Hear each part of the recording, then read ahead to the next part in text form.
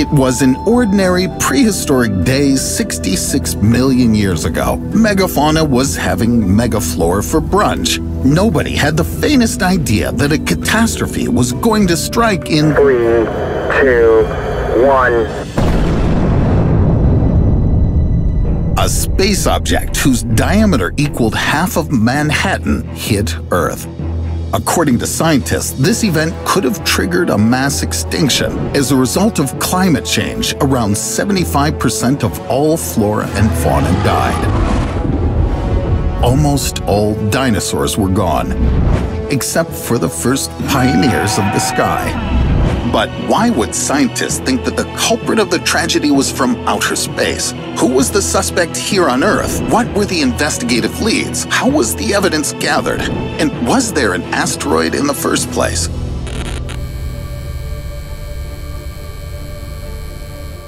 What could lower the boom on these animals if they were the size of trucks? Over the past 200 years, there have been a lot of theories, from scientific to ridiculous. Many of you heard that before the asteroid event, the living standard of dinosaurs was already declining, and some species were close to extinction. Guys, don't confuse the Cretaceous period with the Middle Ages. I'm telling you, it's a bunch of lies. In fact, the dinosaur society was thriving. Ask Joseph Bonsor. This PhD student at the Natural History Museum published an article in the Royal Society Open Science Journal, and it fully proves what I said. Joseph performed a computational analysis which showed that if it hadn't been for the impact of that ill-fated asteroid, we would have continued to live after the Cretaceous period. Physicist Wallace Tucker and paleontologist Dale Russell got the most solid lead on the killer. They said they knew who'd been behind the extinction and accused the nearest supernova. As a result of its explosion, X-rays attacked the upper atmosphere and triggered a cold wave. Researchers, however, didn't find any traces of such an explosion up in space. But instead, they found a crater that turned out to be a graveyard of all the previous theories. How could one single finding change the entire course of the investigation?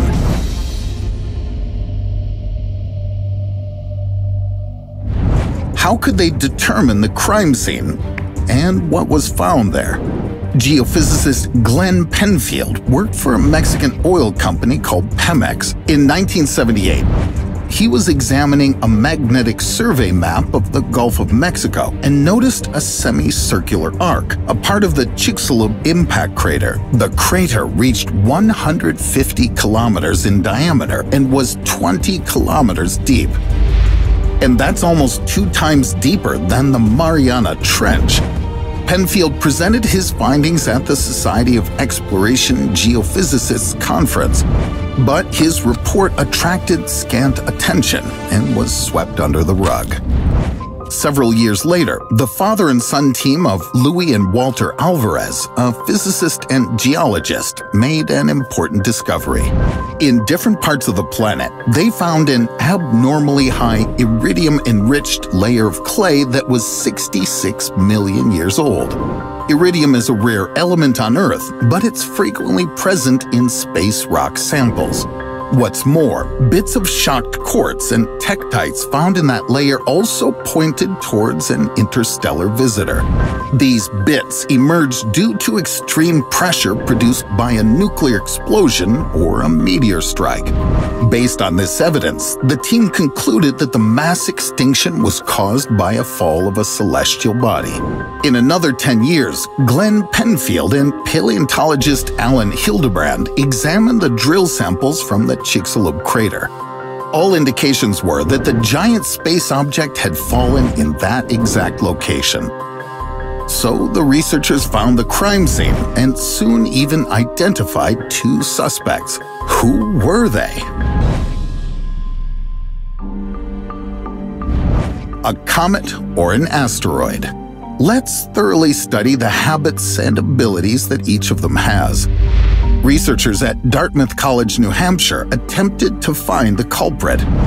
They suggested that the amount of iridium in the examined layer of clay was highly overestimated, and that when the explosion had occurred, much fewer fragments had gone up into the atmosphere.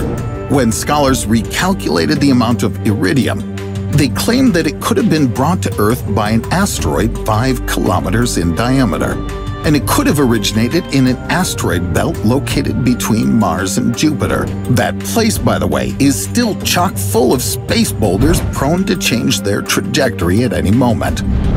But how can we explain the size of the crater? The New Hampshire team gave their own answer: a 7-kilometer comet. Obviously, this comet came from the Oort cloud. The vast distance it had to cover on its way to Earth let it reach the speed required for a massive explosion. Avi Love and Amir Siraj, astrophysicists from Harvard, supported the charge.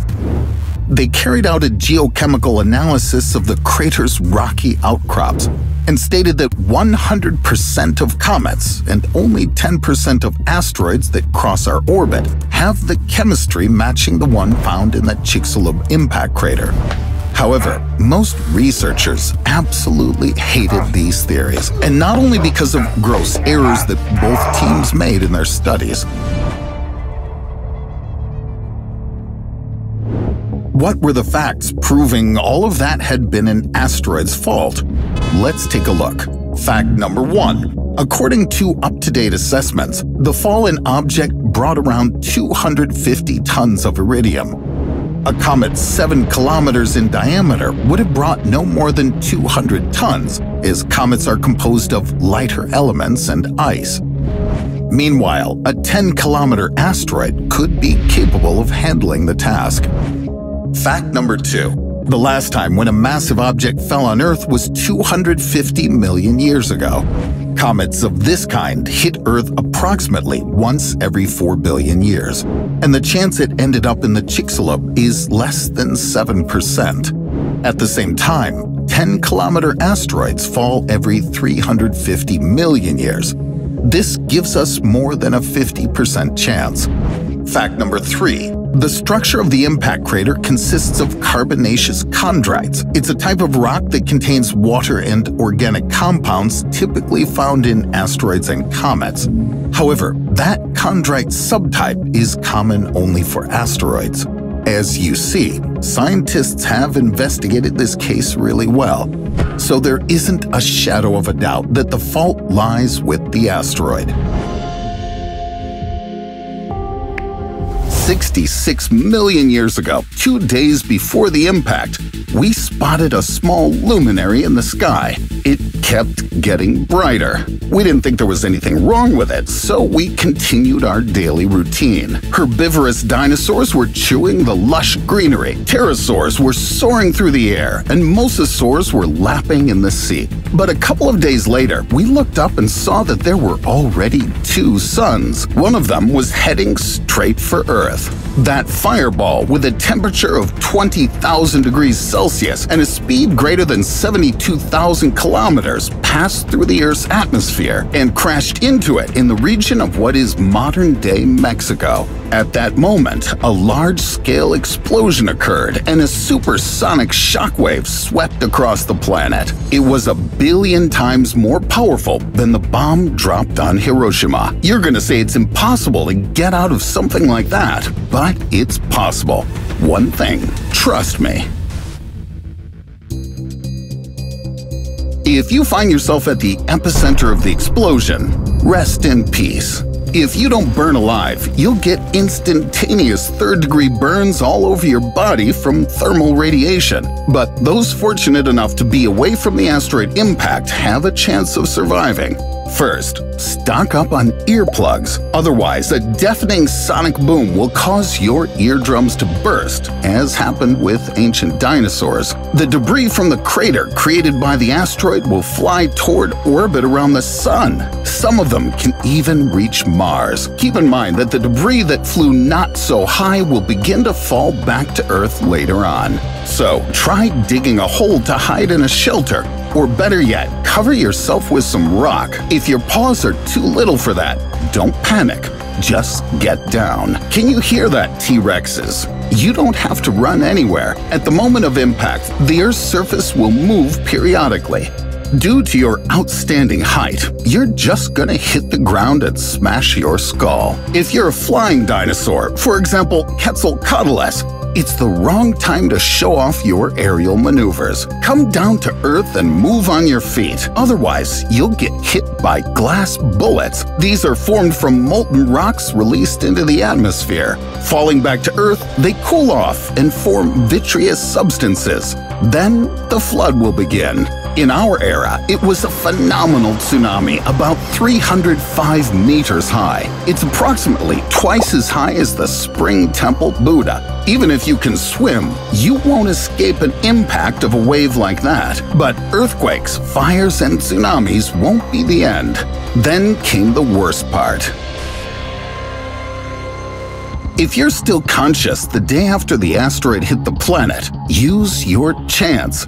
But you need to know the soot and dust generated by the catastrophe will block the sunlight that reaches Earth, and all plants will start to die. So, if you're a herbivore like me, don't rush to devour everything at once. It'd be better to reasonably distribute the remaining vegetation and make stocks. The sudden death of most creatures had a devastating effect on the food chain of marine and land animals. But if you want to make extra sure you'll survive in a post-apocalyptic world, just grow wings. Dinosaurs related to birds managed to adapt. Their ability to fly helped them escape the most unfavorable places and quickly move to the least affected parts of the planet. Due to their small size, the birds didn't require much food. In addition, there were enough insects, which are also very resilient creatures. Then the birds gradually switched to seeds and nuts, and in the process of evolution, their teeth started to disappear. Eventually, these survivors became the millions of birds that exist today. They're all descendants of ancient dinosaurs who heroically survived extinction. And it breaks my heart to see people call birds flying rats and teach them bad words. Of course, according to forecast, a new 10-kilometer asteroid won't disturb us for the next 284 million years.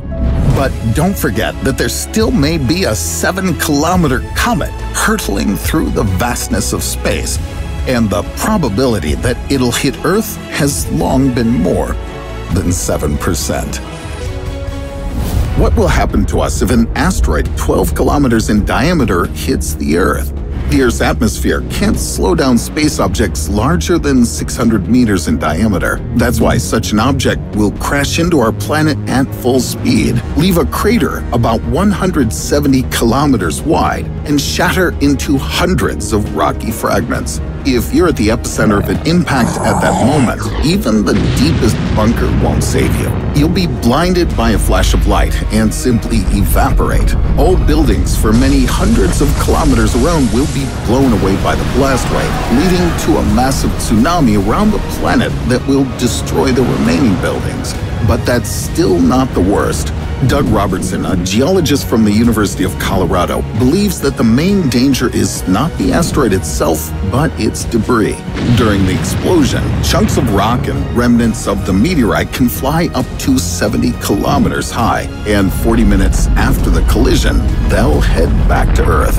Thousands of small meteorites will be set on fire in the atmosphere and quickly heat our planet. This will cause massive fires and destroy all life around. So, it was at this point that 66 million years ago, most of the dinosaurs went extinct. And if this happens in our time, millions of people will die from the meteorite fall and fires. But what is the probability of such an asteroid hitting Earth?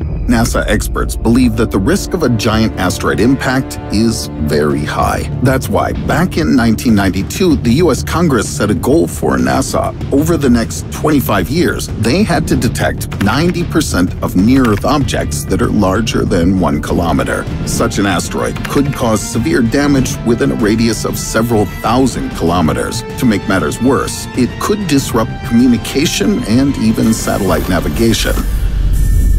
Today, space is monitored by dozens of different programs. Together, they have already found about 50% of near-Earth objects with diameters from 140 meters. And soon this figure will rise, as NASA's planning to launch the NEO Surveyor Infrared Telescope. It'll register all objects larger than 140 meters within a radius of 50 million kilometers from Earth's orbit. The NEO Surveyor will be equipped with 2 heat-sensitive infrared channels. This means that it'll be able not only to detect an asteroid, but also to measure its exact size, find out its composition, and calculate its speed and trajectory. If the dinosaurs had had such technology, they would have known about the catastrophe in advance. And well, what can we actually do with an asteroid flying towards the Earth? How can we protect ourselves from an asteroid impact? In fact, scientists know what to do. The first thing is to destroy the asteroid before it enters our atmosphere. For example, blow it up with a nuclear device. But think twice before launching nuclear warheads into space. This strategy has a huge disadvantage, as debris of the asteroid can still fall on the Earth and lead to destruction. But there's still another way. An asteroid can be knocked off its course so that it passes by our planet. And NASA's already launched the first DART training mission. This spacecraft will crash into the small asteroid Dimorphos this September. Scientists will try to turn it away from its original trajectory. If they succeed, it'll become an effective way to protect Earth from asteroids. Or not. Probably not. The problem is that the diameter of Dimorphos is only 170 meters, and the DART spacecraft that has to crash into it weighs 610 kilograms. To shoot down the asteroid that wiped out the dinosaurs, we'd need an aircraft 70 times larger than that. It turns out that today we don't have adequate protection from outer space threats, but that doesn't mean we can't survive. Astronomers will be able to notice an asteroid capable of destroying everything long before the impact, and we'll have some time to prepare. People will have to build bunkers about 5 kilometers underground in order to survive. Obviously, there won't be enough space in such bunkers for everyone. However, it's equally clear that the chance of getting there will probably increase if you have a gun in your hands. But also, you won't be able to just sit in the bunker for a couple of days and then return to your everyday life afterwards. After the fires, ash and dust particles will float in the atmosphere for another 10 years, completely blocking the sunlight. Thus, the temperature on the planet will instantly drop by about 28 degrees, and all plants will die. They'll be followed by herbivorous animals and finally predators. Only those who prepared in advance will be able to survive. For example, the feathered dinosaurs began to evolve into birds long before the asteroid impact, and that's what saved their lives. Such animals were much smaller than their fellow dinosaurs, which means they didn't need as much food to survive. Shortly before the asteroid impact, some of them developed a beak and became omnivorous. They fed on insects, plant seeds, nuts, and whatever else they could find. People also need to be prepared that the food in the bunker may end too soon. The main problem is that we won't be able to grow plants and farm animals without sunlight. The only thing that can grow in catacombs is mushrooms. So, if you want to survive, you'll have 2 options. The first is to follow the example of the feathered dinosaurs and become fully omnivorous. Most likely, the source of protein for humans will not be meat and beans, but cockroaches. According to scientists, they're among the few who will survive the asteroid impact. Not a big insect lover, there's still another option. You're locked in a bunker with hundreds of other people. Today, they're your neighbors, but tomorrow, they might be your potential dinner. In general, if you have a gun and no moral principles, you'll be just all right.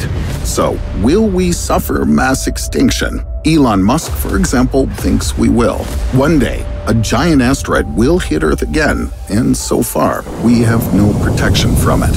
And what is your plan in the event of the apocalypse? Let us know in the comments.